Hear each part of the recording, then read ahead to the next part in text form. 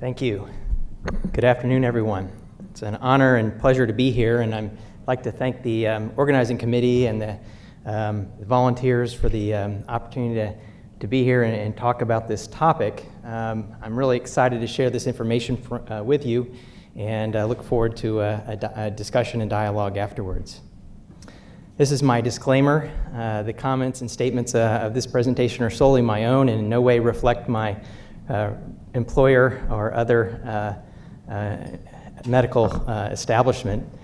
So what is a cardiovascular surgeon? This is a typical day for me, seeing a patient that's having a serious heart event, evaluating them and working with a team of physicians and nurses and actually operating on them to help them. And this is an example of an open heart surgery, and this is what I'm looking at most of the time.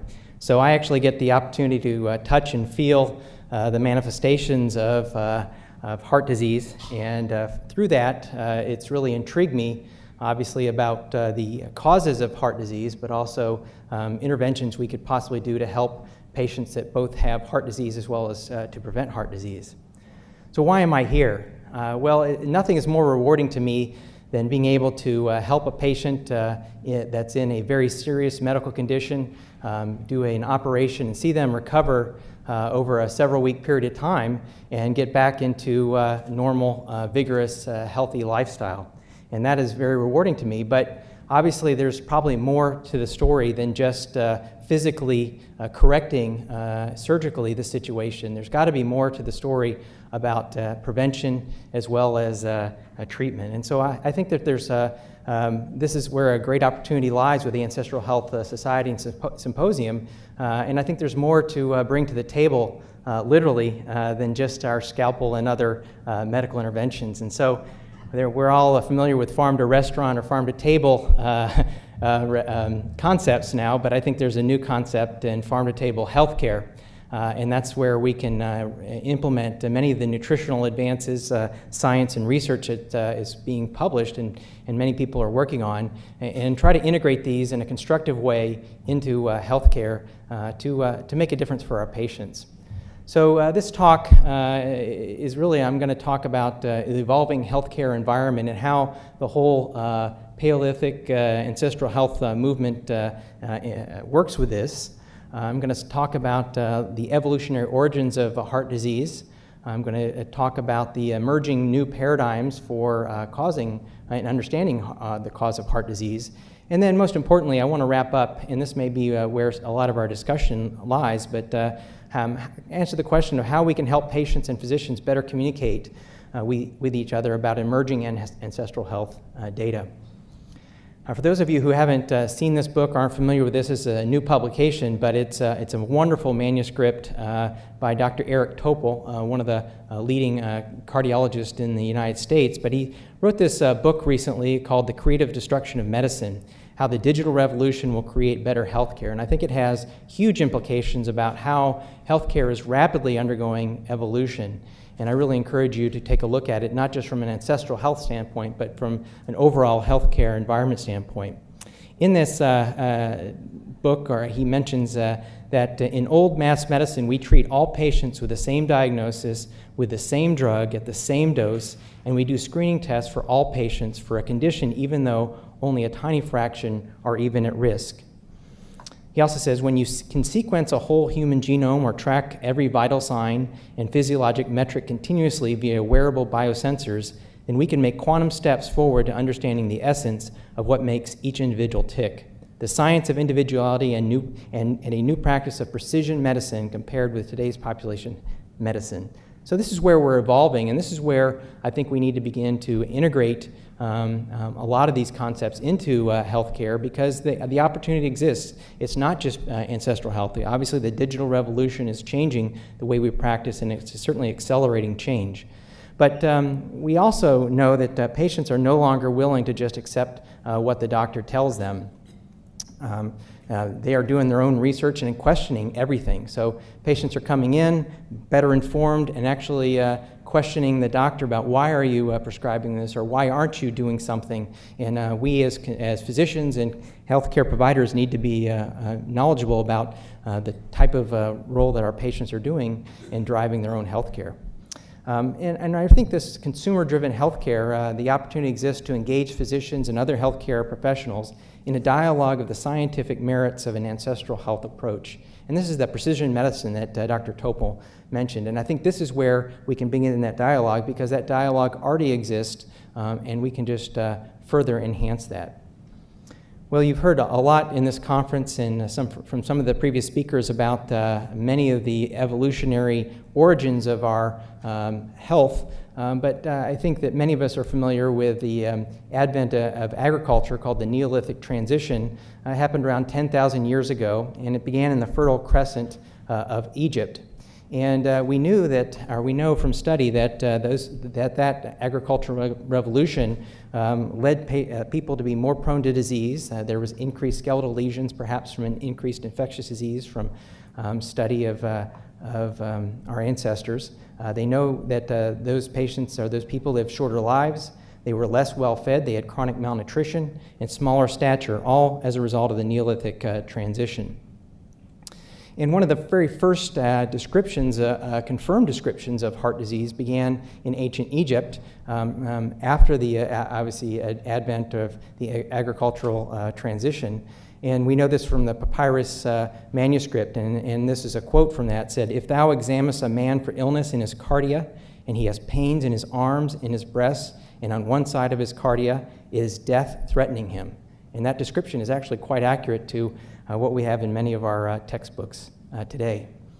Well, I want to highlight this study if you haven't seen it, because for me, this is a really important study in where our evolutionary history has impacted our health in modern society.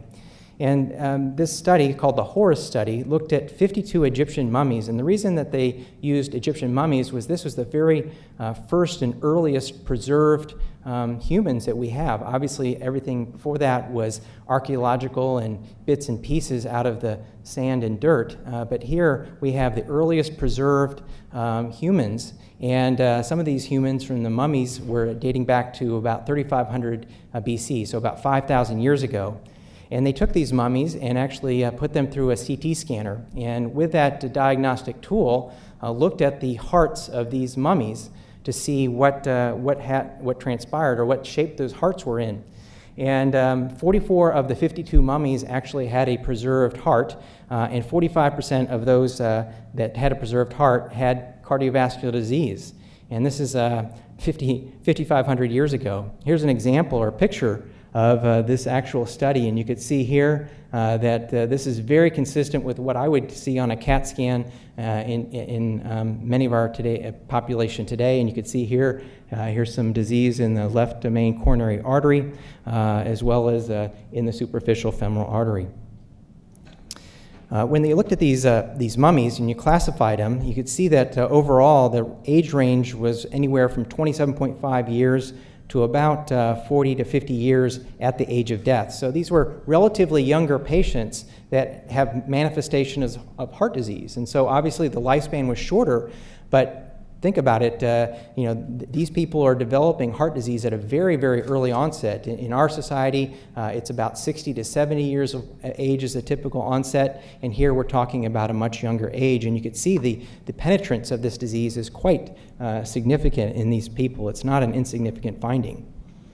So my question is, what are the implications for heart disease in the 21st century now that we know that some of our earliest ancestors in the agricultural revolution developed heart disease? So we know that heart disease is more frequent as we age, and this graph obviously represents the penetration or the incidence of heart disease as we age. But what we're seeing now on the front line, so to speak, is we're seeing a higher incidence at a much younger age. It's not uncommon for me to have to do bypass surgery on a patient 40 to 45 years of age. And that in the past was never heard of, or was very unprecedented, but it's becoming much more frequent in the clinics.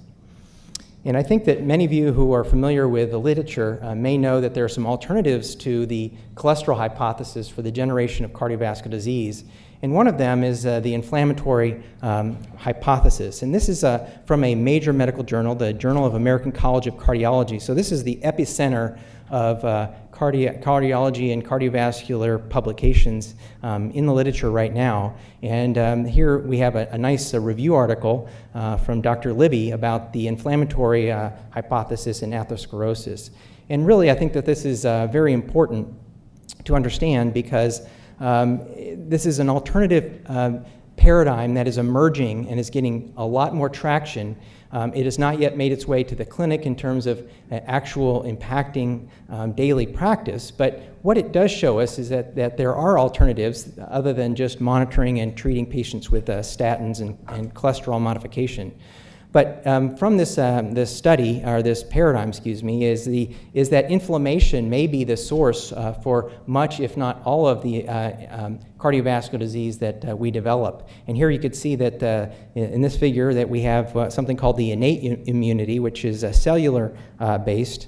And then this is the adaptive immunity, which has different cell types and antibodies for the evolution of heart disease and cardiovascular disease. You can see that many of the paradigms, or many of the molecules that are involved in looking at inflammatory diets and other health problems actually overlap with the development of cardiovascular disease.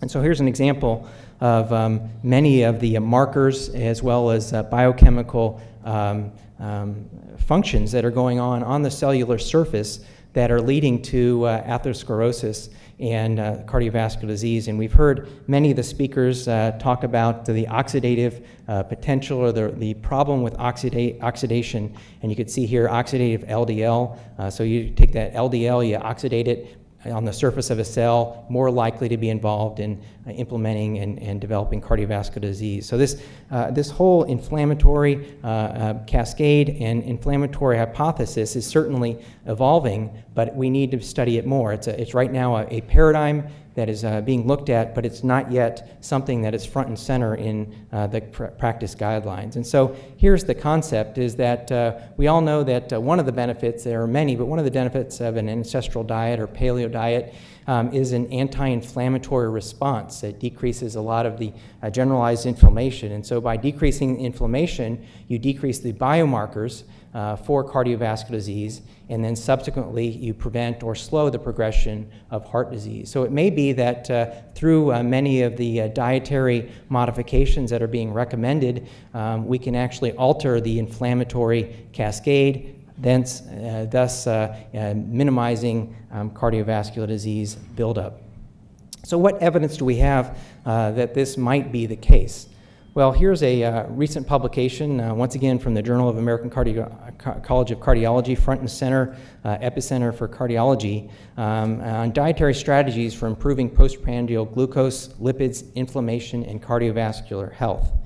And so here it's interesting to show that you could see that this shows a post-challenge glucose relative to coronary atherosclerosis progression. And you can see that if there is an elevated glucose response, that there's actually a decrease in the amount of cardiovascular built-up. So if you do not have that high glucose peak or spike after eating, and so it's blunted, then you actually are preventing your risk for cardiovascular disease, and that may be why many of the type 2 diabetics or insulin resistant may be developing heart disease at a higher rate. Once again, here is a figure that talks once again about many of the biomarkers that are involved in the cardiovascular stress.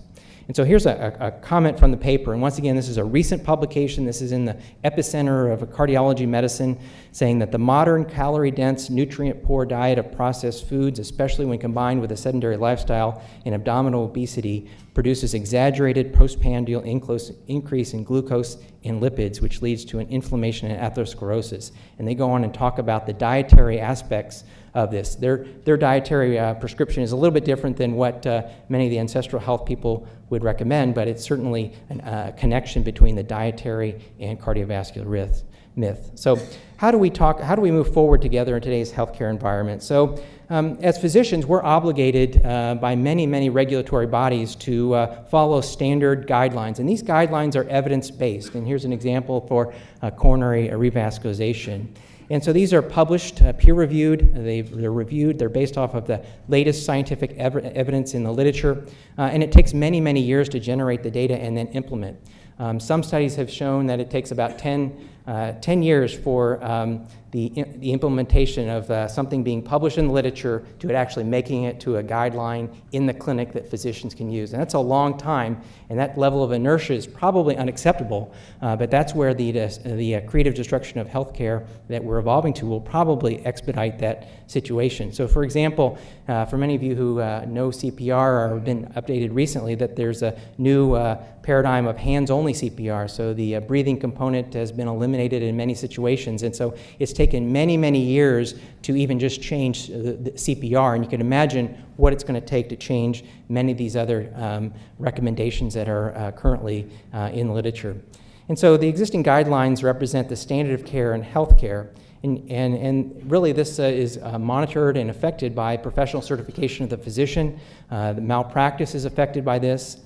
This is peer review within your local institutions and also your institutional privileges. So there are some very important professional reasons why many physicians are obligated to follow the guidelines. But that may be frustrating if you go into your doctor's office and you have read some interesting updated literature and you want to begin a dialogue. And so you just got to remember that when you go in the office, all physicians are bound to practice within the professional guidelines, but they don't yet include the latest research, including many of the ancestral health and diet, lifestyle stuff that we're actually learning about at this conference. So as a patient, you may be better informed about the science of a paleo diet and ancestral health than many of the physicians that you go see. And I think you just have to accept that. But I think it will lead to a nice dialogue that you can have with your physician. And so I think the immediate concept would be begin this dialogue and don't expect your physician to immediately get it. I don't think this is something that intuitively they're going to understand, and it's going to take some time. And remember that it took you a lot of time to get to this point as well. It took a lot of study, a lot of research, and a lot of time on your own to understand this, and I think the physicians that are taking care of you need that as well. And so I think if you can provide relevant resources when you go into the clinic to help your physician, I think that would be important. And try to use peer-reviewed or medically published articles or references as a way of beginning that dialogue. You can certainly expand out of that, but just accept that over time your doctor will have that dialogue with you. And likewise, on the flip side, we as physicians need to be careful in recommending this to patients who may not be familiar with this. And so we need to kind of choose our references wisely as well and have those discussions and document them appropriately. So in conclusion, I just want to remind you that we're all familiar with farm-to-table restaurants, but I think what we're looking at in the future is a dawn of a farm-to-table healthcare environment where nutrition and exercise and lifestyle play an even larger role in preventing patients from ending up on these types of tables. So thank you very much for your attention.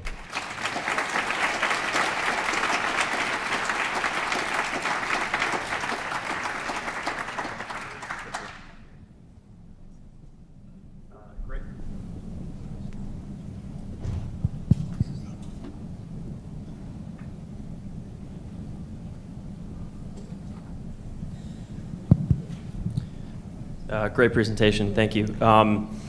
Obviously, you know, there are a lot of constraints to your practice. The government regulatory bodies try to keep a hands-off approach for not regulating the practice of medicine. I know that because I work at the FDA, unfortunately. I know we'll probably get a lot of booze in here. Specifically, I do work on cardiovascular devices on the pre-market side. Wow. So I'm curious as to if you've implemented any of this in your clinical practice. Specifically, you know, you have someone come in presenting with like a 5.5 centimeter aortic aneurysm, and you know, do you tell this diabetic 70-year-old man, oh, hey, why don't you follow a paleo diet instead, or are you treating with an endovascular graft? You know, what is your course of action? Have you seen any benefits to implementing this in the clinic? That's a great question. I've begun to implement this conservatively in the postoperative care. So if somebody has a cardiovascular disease that needs conventional surgery or treatment, I'll treat it and take care of the immediate problem. But on the flip side, hopefully we can make this intervention that can prevent future developments in that same patient. And so I've begun having a constructive dialogue with many of the patients because many of them have the risk factors of diabetes, hypertension, and hyperlipidemia. And so I think they're primed for this type of opportunity and diet. So I've had that dialogue with many patients. Many of them are resistant because first of all, some of them won't even stop smoking, so I don't think that they're going to adopt many of the ancestral lifestyle that we're recommending anyway. But there are some that are getting it and obviously having very positive results. Great, thank you. That's actually all the time we have. Let's thank Dr. Wheatley again. Thank you.